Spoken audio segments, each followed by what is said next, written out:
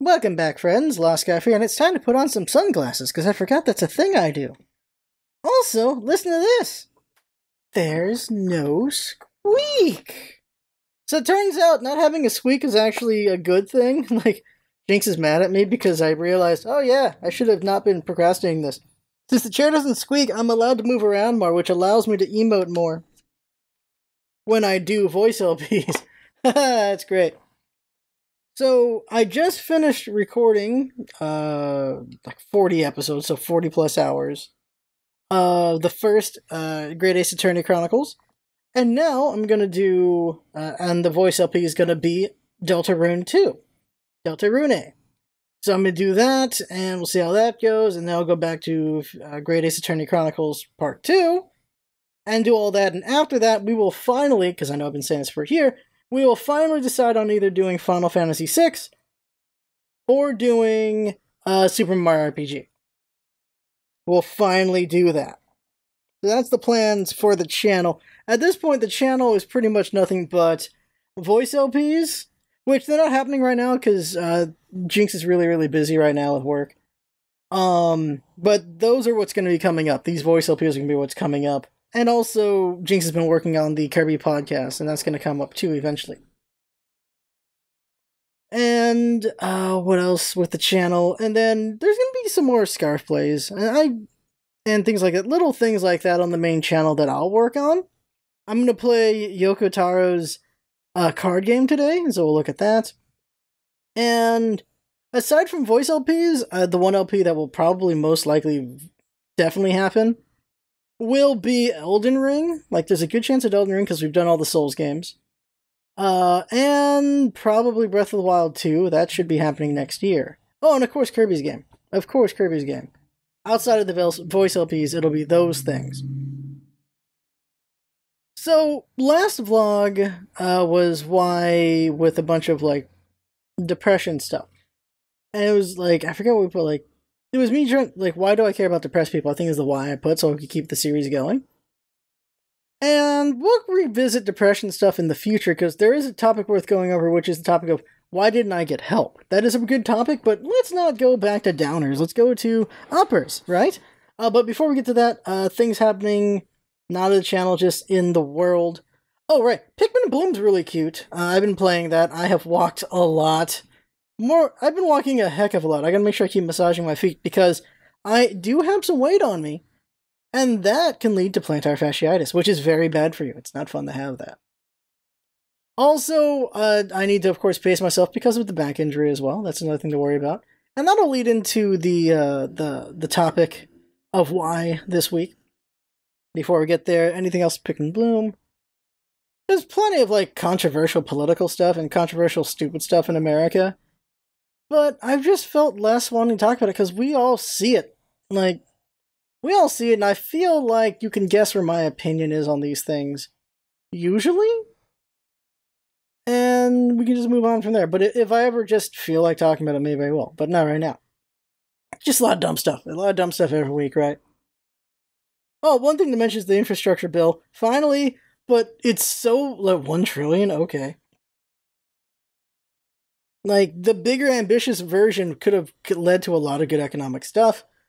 There were, mostly economists were on the side of Biden with all this, like, yeah, this is all good stuff. So one thing I want to say really quick. Infrastructure, the problem is the argument of, when it comes to the Republican side of things, like, one is, where's the money going to come from? It's like, we have plenty of money, don't you lie to me. And the other one is, and then they're like, well, then what? Well, we're just throwing money into the wind kind of thing. It's like, no, you're not throwing money into the wind. Infrastructure is an investment into the country. Because guess what? We need it anyway. Because if we don't update infrastructure, there's going to be a lot of failing bridges that are going to pop over the next couple decades. And just potholes everywhere and a bunch of other infrastructure issues. And really, honestly, Joe Biden was trying to help the Midwest a lot. He really was trying to help the Midwest. And the Midwest was like, no, screw this infrastructure bill. So, you're going to get what you deserve with that, honestly. It's really weird how much Democrats try to help the poor people, and then the poor people vote Republican and go like, no, we don't want any of that stuff. It's weird. It's freaking weird. Politics is bad in that it takes advantage of the fact that people really have a lot of ignorance of what's really going on. And they are willing to vote against their own interests because they don't realize they're doing it. And it's very unfortunate. Politics is also just taking advantage of just different standpoints and different angles. And it can be very frustrating depending on where you're from. But I do feel like the left does a lot more trying to help bring up the people from the bottom than the right does. The right just likes keeping the top in place. The right does a lot of going like, well, we help the poor, then where are we going to get the money? Or how's this really going to help? And things like that. And just, or they will blame scapegoats like, well, all your money going to the poor is actually going to these people who are scamming it. And it's very frustrating. It's extremely frustrating. It's really weird how much just the poor white vote is so anti all these things that actually help them. I've said this many times over the years. It's like, it's really weird how much they vote very Republican things that are actually against themselves and they don't realize it. Like, they want to do away with, like, food stamps and all these other things because, like, they think it's, like, poor minorities take advantage of this stuff, like, when they get the majority of all those programs. It's just weird. Interesting note to go on. Okay, so now let's move on to the why. And the why is, why do I exercise? I can't really show it very well, camera. Show that definition. There it is, right there. Doesn't show, because I got this. Pull the sleeve up. Pull the sleeve up. Yeah, like right there. Like, that feels good. Why do I exercise? Why do I work out? And why do I diet? Well, for the visceral, is visceral the right word? Just the immediate reason is obviously the back injury. Why I do is because I need to get less weight on this back because it does hurt. The nerve damage isn't all gone. There's still some nerve damage, and it worries me because sometimes I feel it. I'm like, oh, jeez. I do a bunch of adjusting and trying to just not have that be a thing. And the back injury is still there. My back gets stiff more often, and it's very frustrating. And right now it's at a 3, and I hope it doesn't go up to a 4 or a 5 and so on and so forth. There's only so much that exercise and dieting will do. Eventually I'll need a back surgery to improve my back some more. It's very frustrating. And all that stuff's still being worked on legally. That's one reason. Reason 1, why do I exercise, is because of my back. That's the other one. Reason number 2 is vanity. Because it does feel cool to be strong, to have like muscle. It really does feel cool. Like, not today, but sometimes there are these days where from a good workout, my arms just feel tight, like in just like a I feel buff kind of way. And it's really cool. It's a nice vanity feel. Good for the ego. It definitely is good for the ego. And also just, you know, less chin is good for the ego as well. Like, I was 210 at the start of the year, and I am at 192 right now. I'm hoping to lose 2 more pounds by the end of the year, which will be a struggle because of Thanksgiving and Christmas. Thanksgiving is a time to gorge. Christmas is a time to gorge. Like, we have the fixins. Like, there is so much food during Thanksgiving and Christmas, so I don't know. And then, of course, Halloween, a lot of candy happened. I've had a couple candy bars today, which is not good. Wait. No, I've had one, thank God. Yeah, I was gonna have 2, but I only had 1. So here's an interesting thing real quick when it comes to dieting. When you have a craving, if you get to the point, so what you're supposed to do actually, which is so weird, is your body's seeking this craving. You go to it, you get a hold of it, don't actually eat it. Your body feels the reward of you actually just having it than actually eating it. The problem is, of course, once you've got it, you want to eat the dang thing. And I discovered this thing, like, it's very weird how that works, where, for the most part, I'm like, oh, I really feel like a candy bar. I'll go find one, I'll grab one, and then I'll just hold on to it for a little bit, and then the craving goes away. I'm like, oh, snap, okay, that actually works. And then I'm good. Today was too fast. I'm like, it's a fun size, screw it, munch, munch, munch, and yeah. Like, for sure. Like, there's a lot of really good candy out there I haven't had in a while. I've only had ice cream, like, once or twice this year. Yeah, once or twice this year. That's it. And it's just a soft serve from McDonald's. I haven't had, like, Cold Stone or, like, a pint or anything. Man, When I was younger, I would put down an entire pint. And this is another thing psychologically when it comes to dieting. You just realize, you should just stop at a point. You should just stop eating at a point. Like eating a pint of ice cream. The problem with eating a pint of ice cream is halfway through that damn pint, your taste buds are already numb to it. This is a thing that happens with anything. Your taste buds get numb to a flavor after a while. And so it's like, why don't I just put the pint away and enjoy some more tomorrow instead? And that's something I realized eventually. I was like, okay, yeah, if I get a pint of ice cream, I could have that amazing flavor of ice cream on the daily. Just a scoop. Not a scoop, but just like a spoonful or whatever every day. Instead of just putting it all down in one go. And so that's what I would do. I started to do was like, all right, well, not this year, but last year or the year before, I forget. When I was doing really good before the car accident happened. It was that. Now I just haven't done ice cream at all. But it was like, yeah, I'll just have like a spoonful and I'm good. I'm good for like a couple days. And then I'll do it again and again, and there you go. And I can make a pint of vanilla ice cream just last for like a couple months.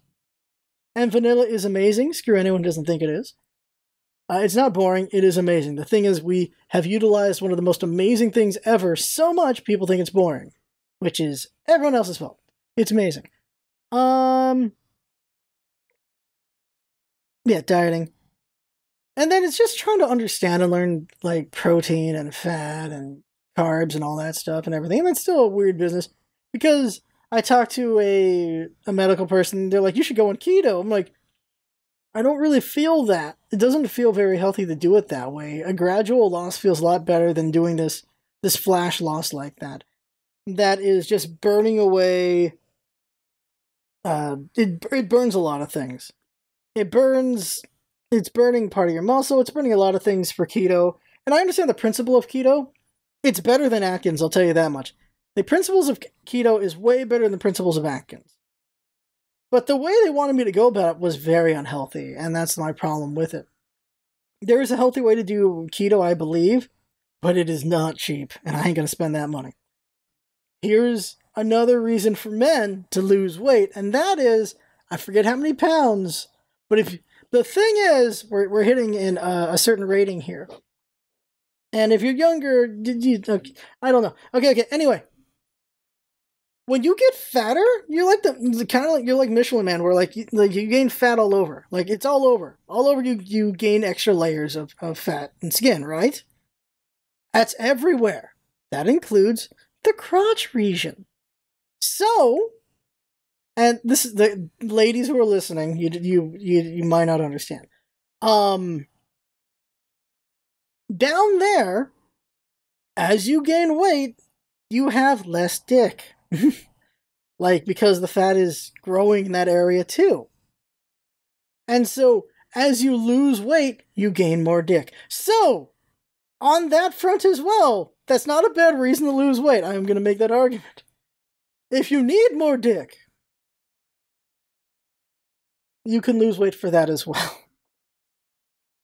And I will admit, there is room for more here. Like, I definitely got quite a bit of flesh down there, hiding other flesh. That's how I'm going to word that. But there is more there. There's more potential. More potential dick down there. Oh, God. Another reason why exercise or exercise and diet. Another reason for that. For me, why do I do it? Is you do feel healthier. You do feel better. I definitely feel stronger. I feel faster. I just feel healthier in general. It's good for the ego. I feel better because of that. Something I need to work on is cardio, and I'm just scared of it, though, because cardio does utilize your back quite a bit. So I'm scared of it, but I can walk long distances now. I used to not be able to walk more than 5 minutes. Okay, in the beginning, I could only walk maybe 10 steps. That was after the surgery. I'm at the point where I can walk maybe a couple thousand. But I still hit a limit eventually after a bunch of walking. And I'm just scared of running. I'm scared of jogging. I'm scared of those kind of things. And also just it does do a number on your back and, of course, number on your knees and things like that. So I am scared of that, but I need to get some more cardio going because I go up enough stairs and I am winded. Maybe I just need to walk a lot more stairs. Maybe that's what I need to do. There is a spot at work because of how leveled the place is, the plant is, where there are 125 steps going up and down. We don't use that. We usually drive a truck around. But I could take those steps. I could do that. That's something I can do. Dear God, is that a lot of steps, though. The only thing that makes me paranoid about it is, if I trip, that's a lot of rolling. The other thing with that is, we do have rattlesnakes on the plant, so something to worry about as well. That would be really not good to run into a rattlesnake. Another reason why, I don't know, necessarily it's not ego, but let's say this for fifth reason. Why I work out, why I exercise is, again, kind of back number one, strength. I love being strong. It is just fun. Okay, so I can no longer be as strong as I used to be, but I can still make myself fit. Pre-car accident, 315 bench. I will never be able to do that again in my life because I'm not willing to risk it. I'm just too scared of my back injury to do that. Same thing goes for deadlifts.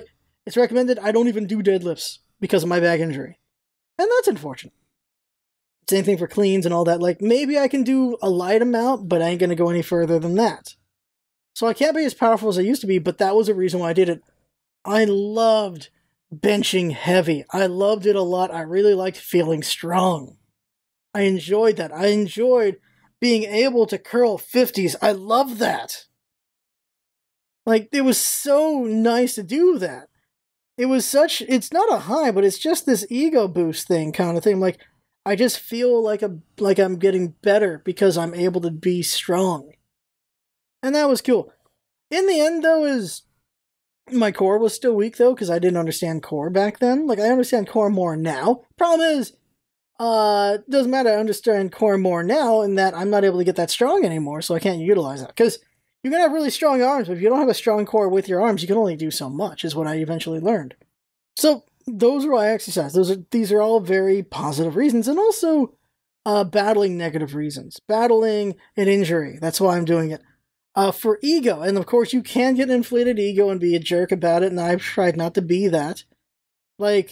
Thankfully, being a larger person, when I see a 400, 500-pound person at the gym, I am happy for that. It's actually very rare to see people who are disgusted at that. At least at the gyms I've gone to. I haven't been to a gym, by the way, in a very long time.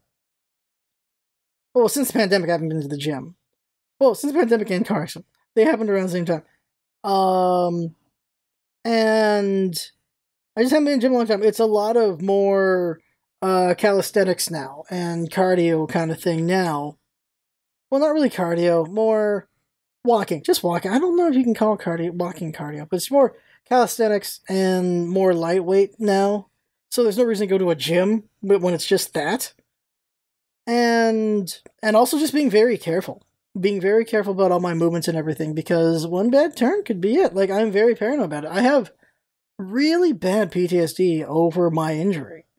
So I am maybe a little too careful about it, but I don't want it to get worse. It's simple as that. It's you got one life left in a game. You don't want to blow it. You're going to play a little more carefully, aren't you?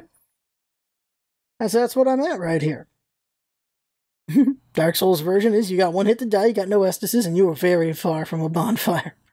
I think that's everything. So it's a lot of positives or battling negative things. So there's a more positive episode there with why I exercise. And of course there's another reason I don't know if Jinx will cut it out. I thought it was funny to talk about it. And it is a viable reason. If all these other things don't convince you to exercise, I think that's not a bad reason. If you're having an issue there. I'm giggling so much about that. I'm such a child. I don't think I'm an adult yet. I pay taxes. I have loans. I have savings. I have retirement. I have all these things. I still don't feel like an adult because I'm such a child, I guess. That's a topic I go over. It's like, why do I still feel like a child or something like that? Or why don't I feel like an adult? That can be another topic in the future. So I think that's everything. So that right there is the vlog. I had fun. Hope you had fun watching. And that's what's all about, it. Having fun. Like, come by and see you next time. Just noticed the sleeping Kirby's like, ah! That is not a pretty looking mouth right there. See ya.